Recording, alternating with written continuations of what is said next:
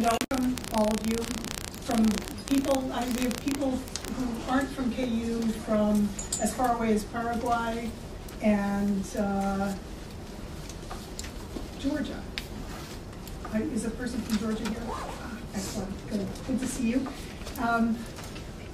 And as close as Kansas State University. I don't think she's here yet. And Washington, D.C. In our historical moment, borders have become a quite complex markers of international relations and national identities. Now, after the end of many major empires, the loss of old colonies and territories, and after the realization that the boundaries of newer states have sometimes been ill-drawn by former colonial powers, borders have become the signals of a number of problems and issues and the sites of challenge to existing powers and their efforts to retain control over who lives inside their limits, who does not, what those people think, and what they do to make a living. Increased migration in the post-colonial and post-Soviet eras has represented a particular challenge to existing forms and articulations of identity and social cohesion. As such, they also represent an object of considerable security interest. Today, we have 3 panels on a number of perspectives on migration, illegal economies, and security. We start with a historical perspective and move to responses of existing state authorities, finishing with a consideration of migration and illicit economies. Each talk will be 20 minutes long. We'll finish all 3 papers and then have the remaining time for Q&A and discussion. We do want to say, as we move through today, we want to think about how the papers cohere and might possibly form a volume. That would be an end goal.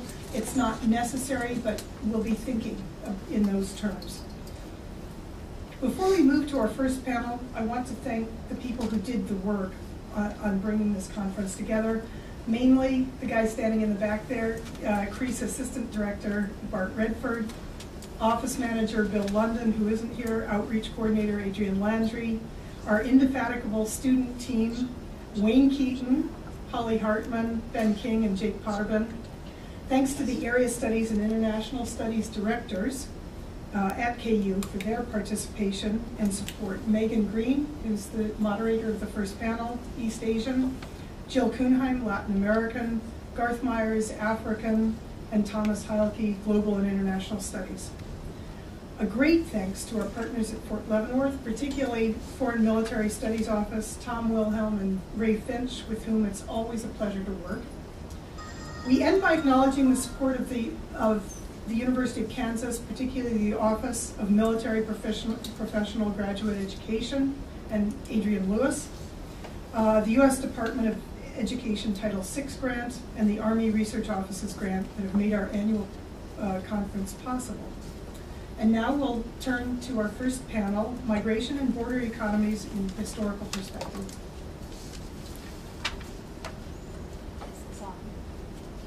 Red button on the bottom. Red button on the bottom.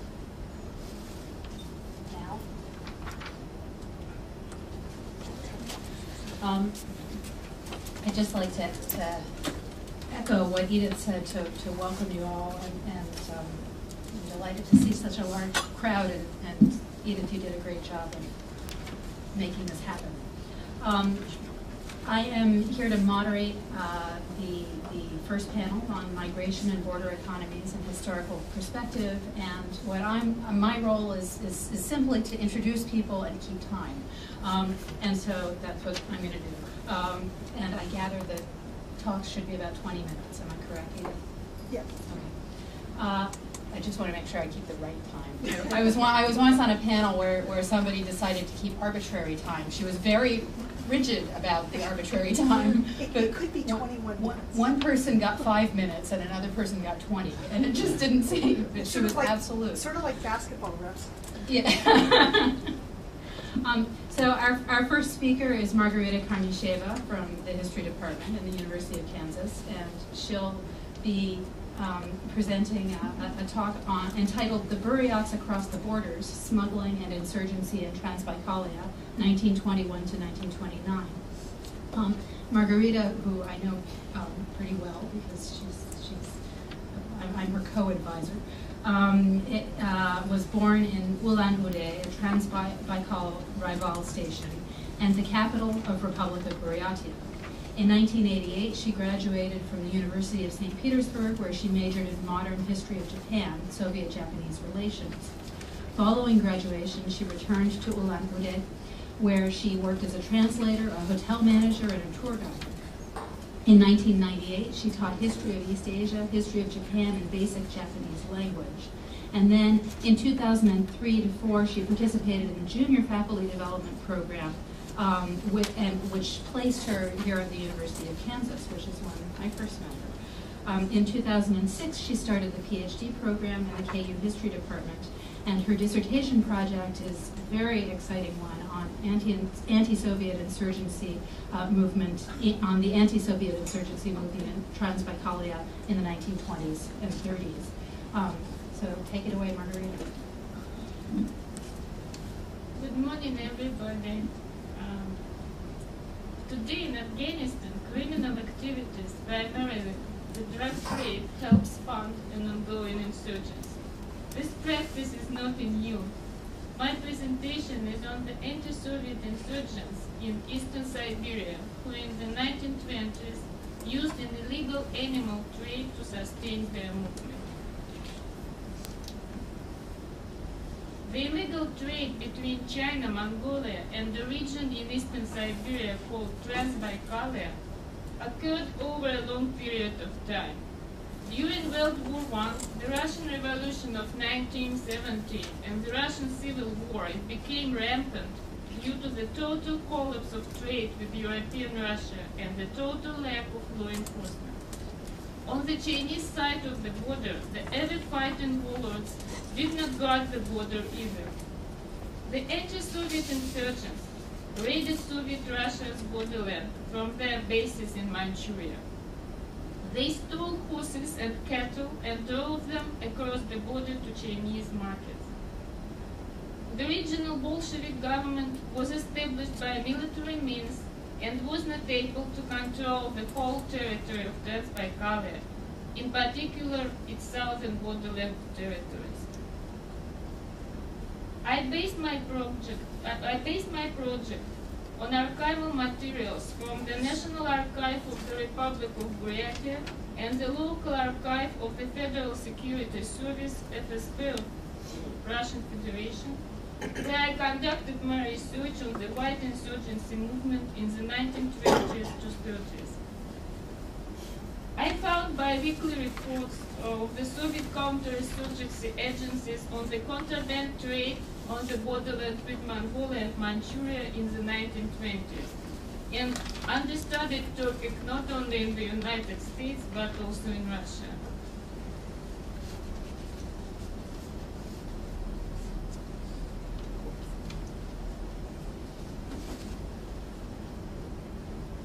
Transbaikalia is here. This is the Lake Baikal. That's why it's called the name Transbaikalia, the region to the east, to the Lake Baikal. It's here, on the border with Mongolia. Transbaikalia is covered by taiga forests and steppes. Harsh Siberian winters and summer droughts make Transbaikalia challenging for agriculture, but well suited for hunting and livestock breeding. As early as the 16th century, Russian travelers wrote about the flourishing trade routes between China, Mongolia, and Transbaikalia. In the 17th century, the Russian conquest of Siberia and the demarcation of the Russo-Chinese border cut off these ancient trade routes and maintained official trade relations between Qing and Romanov's empires. However, the local population continued to exchange animals and animal products for agricultural and consumer goods produced in China. At the beginning of the 20th century, Transbaikalia became a transit territory for the export of live animals via the Siberian cattle drive route from Mongolia and Transbaikalia to European Russia. Siberia was the main producer of meat, butter, leather, and sheepskins. During the Russo-Japanese War, the economy of Transbaikalia largely benefited from selling the local products, in particular horses, to the Russian army. However, World War I caused a severe economic crisis that resulted in the total collapse of the trade system. Siberia was cut off from its European markets. Not surprisingly, the crisis led to rampant smuggling when the borderland population bartered their products for consumer goods produced in China. After the end of the Russian Civil War of 1918-1921, the absence of markets for local products resulted in a smuggling boom. Yet during a series of conflicts between Chinese warlords, horses, wool, sheepskins, and leather were in great demand in neighboring Manchuria. Hailar, a railway station on the Chinese Eastern Railway, became the main center for fur, wool, and animal trade. Let's go to the insurgents now. How their movement emerged. Oops.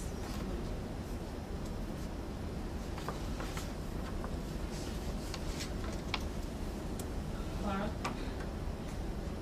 I need your help. I want to show you a documentary from YouTube on the life of the immigrants.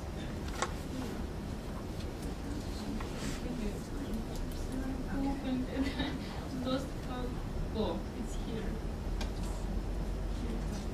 Thank you so much.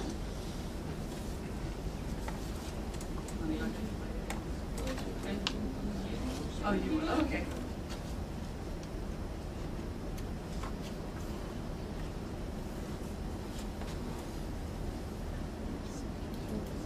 This is a documentary showing the anti-Soviet Cossack refugees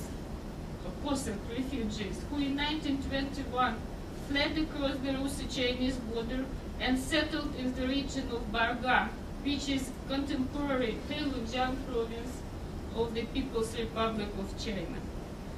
The refugee community made their living by livestock breeding and trading animals and animal products.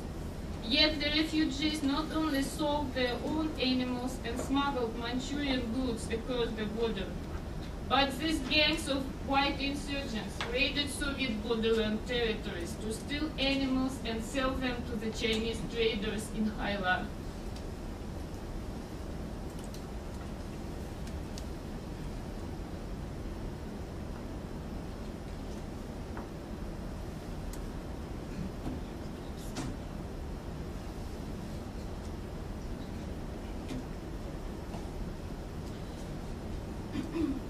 This is the map that I drew on my own. It's not very good. So this is the border between Russia and what is now Republic of Mongolia. And at that time it was Outer Mongolia, a part of China. This is the border between Mongolia and China. And this is northern Manchuria, the Heilongjiang. Now it's Heilongjiang province in northern China. And the name of the territory that the Russians used was Barga. And here the immigrants settled and maintained their bases when they fled across the border. So, but basically all this dark region was infested by guerrillas, anti-Soviet guerrillas. And this is the territory of rampant contraband trade. In spring 1924, the Soviet security services reported 6 gangs of raiders operating in the borderland Aginsky district, approximately of 40-60 insurgents each. Thus, in August 1925, they reportedly bought up and stole 1,500 horses for the army of Republican China. The raiders were subjects to Dugar Tapkhaev, a former Transbaikal Cossack officer. Tapkhaev himself worked for his clansman Ujin Garmaev, the leader of the Buryat diaspora in Varga, and the wealthiest host and cattle trader among the Russian immigrants in Manchuria.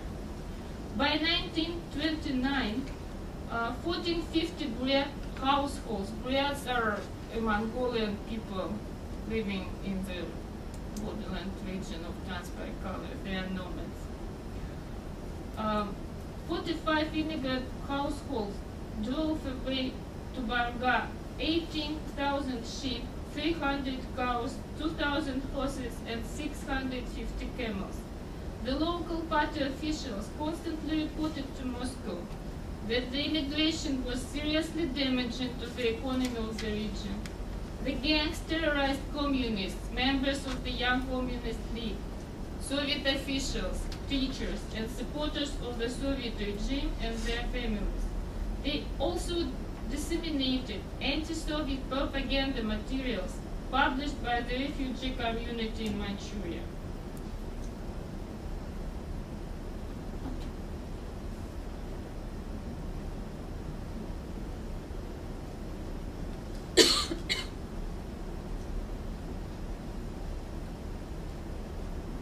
Now let's talk about the Soviet counterinsurgency operations in the area. The combat operations against the insurgents were conducted under the command of the Vechikal GPU. This organization was the predecessor of the KGB FSB, and this agency focused on the creation of a network of secret intelligence agents and informants. They also planned and conducted special subversive operations to demoralize and disorganize the anti-Soviet movements. In June 1920, Felix Dzerzhinsky, the founder of the Vechikal GPU, KGB FSB, this organization has a long history and changed names and its organizational structure many times. Dzerzhinsky created the INO, or Иностранный отдел, the international department in English, that directed and administered foreign intelligence and counterintelligence. The INO also worked with the minorities in regions of Soviet Central Asia. In July 1922, this network was expanded onto Transbaikalia and Northern Asia. In order to fight insurgents, the Central Interagency Board in Moscow united the efforts of the most powerful Soviet civil and military organizations: the Council of Labor and Defense, the People's Commissariat of Transportation and Food Supplies, the Military Council, the Red Army Command, and the Central Committee of the All Russia Communist Party of Bolsheviks. Felix Dzerzhinsky became the chairman of the board. It was an all-out effort to stamp out the insurgency. The Central Interagency Board dispatched to Siberia their plenipotentiaries and reinforced the Red Army troops in the Transbaikal borderland by the CHON, Special Task Forces or units. In spring 1925, there were numerous engagements between the counterinsurgency troops and the insurgent gangs. These mountain gangs, armed by Japanese rifles and Russian sawed-off shotguns, operated into smaller groups of 3-5 people each and fled back to operated around large villages and railway stations. While being engaged, they separated into smaller groups of 3-5 people each and fled back to Manchuria. The counterinsurgency operations were also seriously complicated by the fact that the insurgents easily melted with their tribesmen, whom they used as informants and spies. The Soviet intelligence agents infiltrated the white refugee community in Khailar and learned that Tavkhaev and Garmaev were collaborating with the Japanese intelligence. The archival materials revealed that they had established a network of 500 informants and spies in the Soviet borderlands to provide intelligence for the Japanese military missions in Khailar and Harbin. In 1928, The Soviet secret services arrested Takhaev and executed him. Eugene Garmaev served for the Japanese until August 1945, when the Red Army invaded Manchuria. In 1934, the Japanese Kwantung Army headquarters awarded Garmaev the rank of General Major of Manchukuo Army. He helped to recruit the Russian refugees and inner Mongols into the Manchukuo Army, police, and border guard troops. In the summer of 1939, Garmaev's units fought against the Red Army in the Battle of Nomonhan, a terrible defeat for the Kwantung Army that reoriented Japanese expansion onto south direction, Pearl Harbor.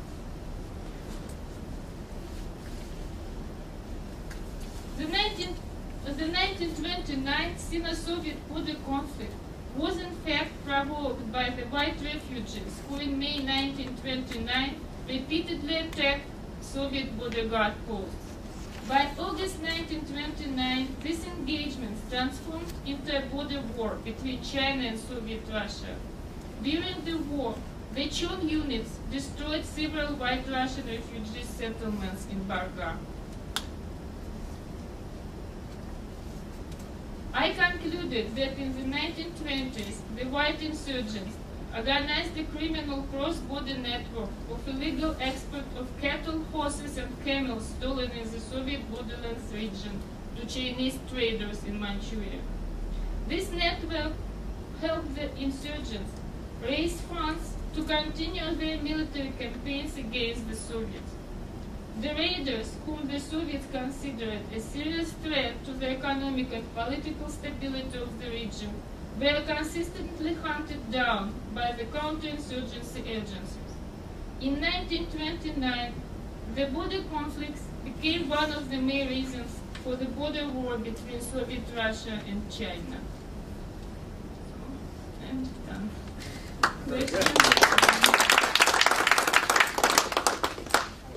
Questions? Oh, we're not doing it yet. We're going to I do. think we'll do questions at the end of the panel. Okay. Okay. Introduce Carlos Gomez Florentin, who I just met moments ago, from the history department at SUNY Stony Brook, and he will be presenting a paper entitled "Contested Borders: The Transnationalization of the Triple Frontera," I guess, 1940 to 1984. Carlos Gomez Florentin is a PhD student of Latin American history at Stony Brook. He has a BA in political science from 2006 from the Universidad Católica de Asunción in Paraguay. In 2009, he earned an MA in politics from New York University, where he studied with a Fulbright scholarship. His latest book, El Paraguay de la Posguerra, 1870 to 1900, was published by El Lector Press in Asunción in 2010. Currently, he is working on a biography of Eugenio Morínigo. His dissertation deals with the hydropolitics of the Itaipu Dam, which is owned by the Brazilian and Paraguayan governments, and the transformation of the Paraguayan eastern region and the neighboring Brazilian regions. Okay. Thank you so much for the presentation. Let me open by trying to set you what is it that I'm going to be talking about in this place, but the triple frontier, and probably most of you have some idea of what I'm talking about, but it's been on the news since the 1990s. And a year ago, and let me give you a pop culture reference. A year ago, when Catherine Bigelow, the Academy Award winner of The Hard Locker, decided to shoot a movie on the Triple Frontier, basically called The Triple Frontier, which was mostly about money laundering, arms dealing, drug trafficking, organized crime, and terrorism. And she kind of got the attention of major actors like Johnny Depp and Tom Hanks, but he also got the attention of the people in the Triple Frontier region, especially the Secretary of Tourism of Argentina, Enrique Meyer and the Paraguayan pair Liz Kramer, and they both decided that they would sabotage that movie in any possible way because they didn't want to be misrepresented by this sort of Hollywood-esque depiction of the region. And interestingly, the Brazilian Secretary of Tourism decided that they would go all the way with the movie, and he actually claimed that, and I quote, he said, "New York has exploited in several movies, and yet people kept going to the city, and its tourism is stronger than ever. It's just a movie." So this sort of dialogue was also replicated at the local level in Ciudad del Este, where sort of kind of feudal type of politicians, a couple, has been ruling the city for the last 15 years. And it was really interesting to see how this consciousness of transnationalism came into the debate between them. Because the husband, who has been the mayor of the city in the last, I guess, 8 years, before his wife took office, he actually boosted a movie on Miami Vice, which was also about drug trafficking, arms dealing, and crime activities in Ciudad del Este. But the wife were opposed to the movie. So you have this sort of highly sensitive transnational consciousness playing out at the local level. And yet, when you think about the people who live, like the peasantry, for instance, they still framing their political struggles within the realms of the nation state. So what I want to bring up today is that these sort of overlapping layers of consciousness that you have in a very conflicted area like this sort of triple frontier, which, you know, I think for most of the cases, and some authors have argued that it's actually more like a kind of two-country relationship, and I'll explain why in a few minutes.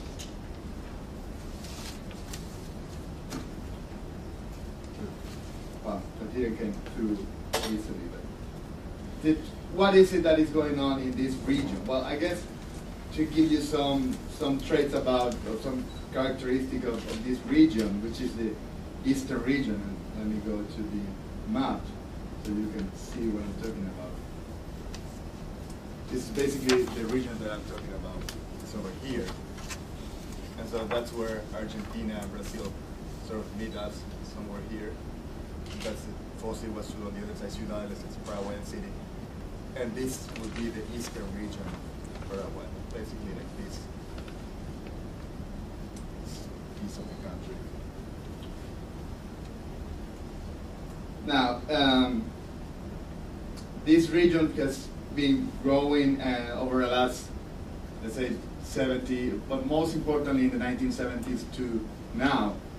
And the traits of this development were basically, well, the 1966 agreement between Brazilian and Paraguayan governments to launch a dam in the region. It's the confluence of the Paraná, well, it's the Paraná-Iguaçu River, so you have a lot of hydroelectric power that was up for grabs, and so they decided to go for it and create this Itaipu Dam that you can see here. You can see here better, which is a binational project by itself, and is the most important economic event in Paraguayan history by far. Now, if you think about the cities who grew up like mushroom in the region at the time, when you think about Ciudad del Este in 1957, when it was created, it was just a tiny piece of, well, construction over there. And basically in 20 years, yeah, so 20 years I guess is a good timing to say, it became this huge, massive city. It went from about 100 people living there to 150,000, I guess, lately.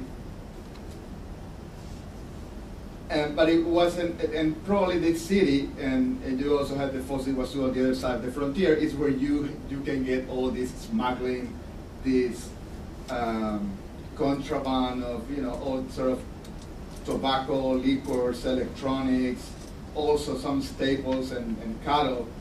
But basically is a shadow economy in a way that grew up of the protectionist policies on both sides, Argentinian and Brazilian sides of the border, and things coming through from China through Paraguay.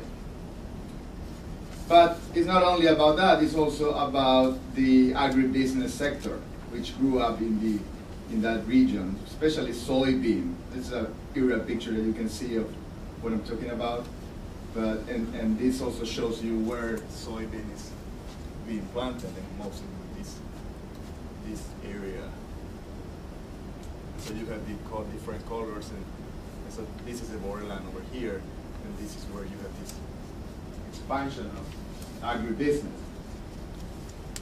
So the people who really lead the way in this regard was Brazilian migration. So what you're going to have is a massive amount of people from the Brazilian side of the border coming in with different backgrounds, some of them with some German background, but mostly some people coming from the Rio Grande do Sul area, and unleashing the soybean agribusiness, which is important because it's going to create a different sort of economy, and it's going to push people away from the countryside. So you're going to have this kind of very complex entanglement of informal economies driven by this development in the countryside, because of the efficiency of this sort of agro-farming, going to keep pushing this peasant living with more sort of subsistence-oriented or traditional agricultural methods. And that is going to, they're going to move to the Ciudad del Este, and they're going to live in the slums, in the city slums. Another important feature of this development is that the opening of new roads is going to be decisive to create this economy. And when I go back to this, and what you're going to have here is like this opening of this road and creating, unleashing these new economies. And the thing important about this is that in the case of Paraguay, and why it becomes such a contested region, I guess, is because of the previous economic arrangements were more like centered in this part of the country and using mostly of the rivers, basically. This is a river, Paraguay River, it's the Paraná River. And let me show you. What I'm trying to say is that you have this country located in this part and now moving eastwards. And you're going to have the same kind of movement in this part of Brazil. And so the boundaries are going to really get blurred.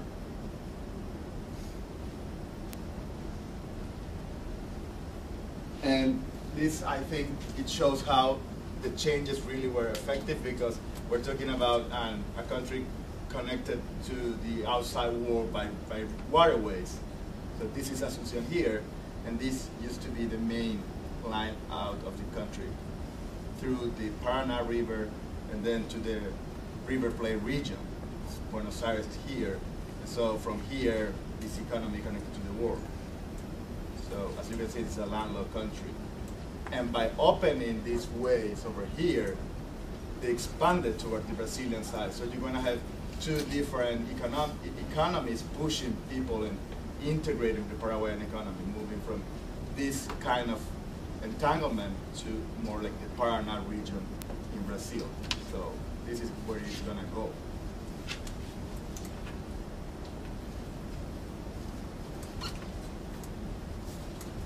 And so you have the integration of economy, and you have the roads. All the roads are gonna, which I mentioned before, going eastwards, where kind of didn't or weren't fully developed in the previous arrangement, where you have more like a sort of waterways and railroads, and I guess the you have also the exploitation of forests, and so you have, this would show you how expansion is going to expand over the forest, and sort of an exhaustion of the forest on the other side, the central part of the country. But let me get there by explaining what the difference are between this new arrangement and the previous arrangement. So I guess if the peasantry, and I'm talking about major or peasant organization like the MSNOG or the which basically occupy lands and attacks these Brazilians, which are called Brasileiros, which is a moniker mixing Brazilian and Paraguayan, that would be Brasileiros. And if they address their fights in sort of nationalist terms, opposing this sort of transnational consciousness, where you can see that the problems should be set up or should be understood in a broader level or in a more complex sort of way, is because this expansion, this moving of the center of the country to the east side of the country was in a way driven by the state. And how was driven by the state? If you go back in time and you trace all these changes from the 1980s to the 1940s, when kind of started, you have that the state opened these roads to sort of break this stranglehold that the Argentina had over the Paraguayan economy. And the peasantry, I guess, when had to sort of move from an economic regime to a different one. And if you think about how was this previous more central economic regime, you can see that it was basically a sort of enclave economies, as they are called. You have a lot of extractive industries working on the Paraguay River in this area. I mean, also all the way here, but most important in this area, and this also in the Chaco region, which is the western part of the country.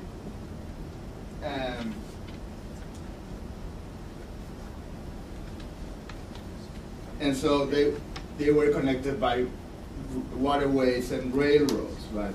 And they were also, besides being, well, what I mean by enclave economies is that they were basically exploitation of yerba mate fields, which is sort of Paraguayan tea, that it was very popular at the time. And even now in the southern corner, it became kind of more global recently, but not so much, not as successfully as coffee or tea.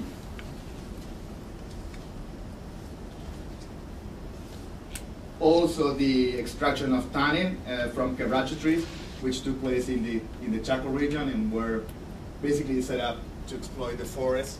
Company towns built all around it, like Puerto Pinasco, for instance, one of them.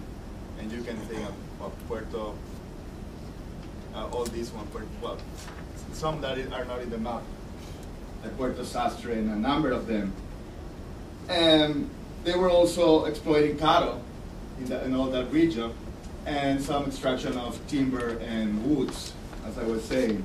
So what you had there is a sort of economic model that didn't really integrate the peasantry, but like sort of cheap labor force.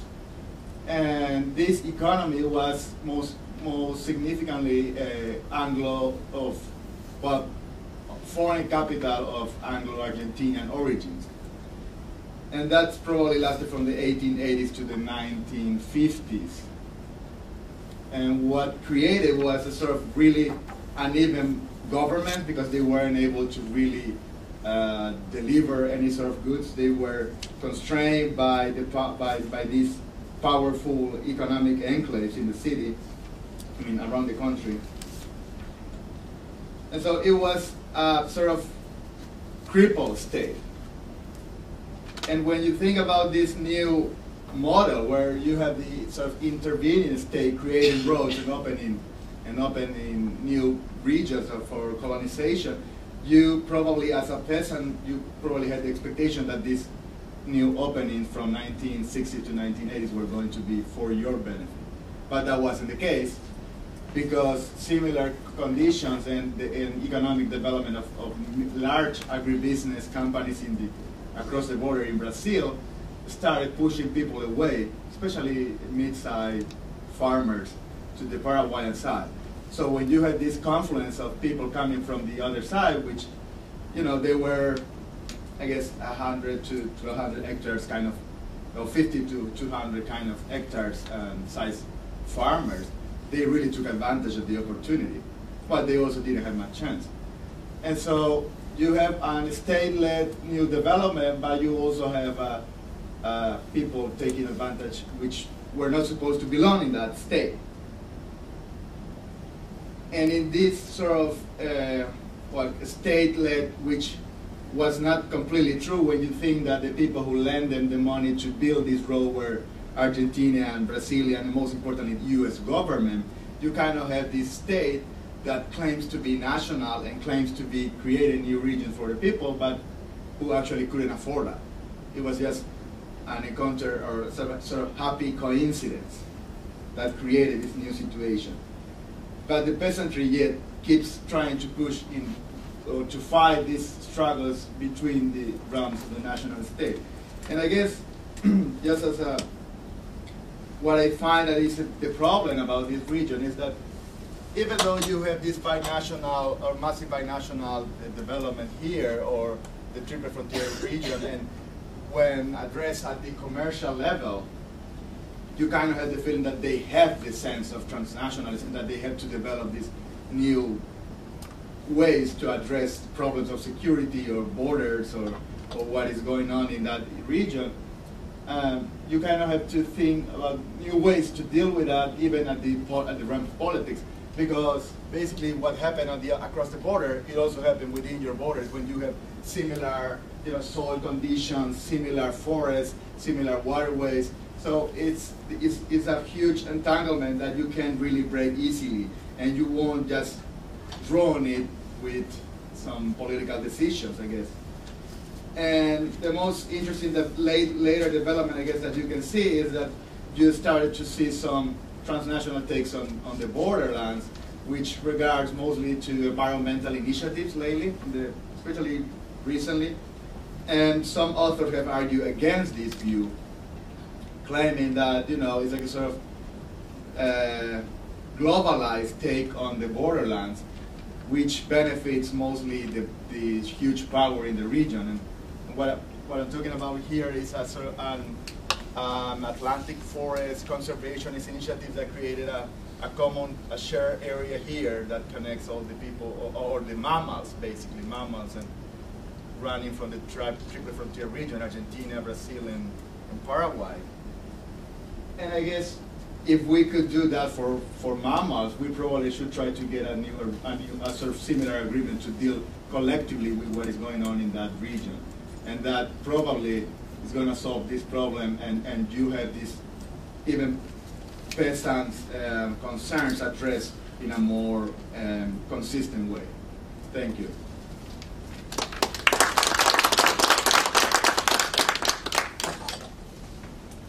Top secret, and then they show you the document.